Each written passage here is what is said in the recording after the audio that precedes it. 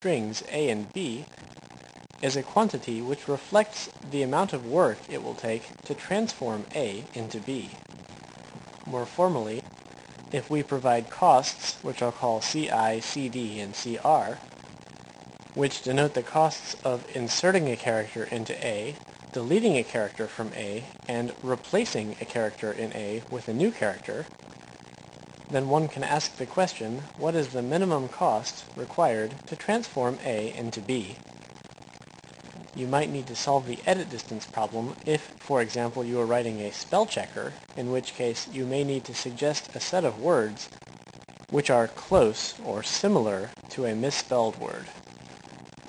The subproblems that we use for the edit distance problem are similar to those which we used for the longest common subsequence problem studied in lecture. Let's let T of ij denote the minimum cost required to transform just the first I characters of A into the first j characters of B. That is, just the edit distance between A of 1 through I and B of 1 through j. Our recursive formula for T of ij looks like the following. One way to transform the first I characters of A into the first j characters of B is to first delete the ith character of A, and then optimally transform the first I-1 characters of A into the first j characters of B.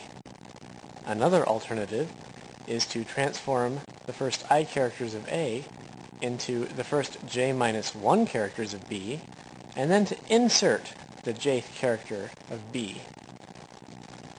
If it turns out that the ith character of A is the same as the jth character of B, then one alternative is to simply transform the first I-1 characters of A into the first j-1 characters of B, and then the ith and jth characters of A and B will already be correct.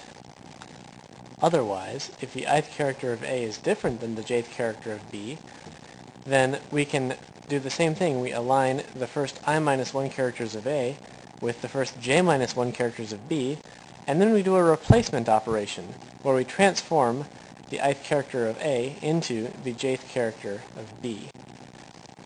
And we can convince ourselves that any method that transforms the first I characters of A into the first j characters of B must arrive at that solution via one of these four routes. In other words, the only ways to transform I characters of A into j characters of B must come through one of these four alternatives.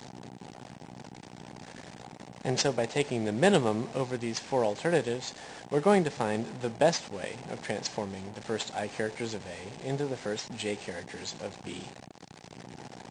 The algorithm is going to take a total of O of n m time to run, because it has to solve nm subproblems, each of which takes order 1 time to compute, and when it's finished, the optimal solution, that is the edit distance between A and B, will end up being stored in T of n, m.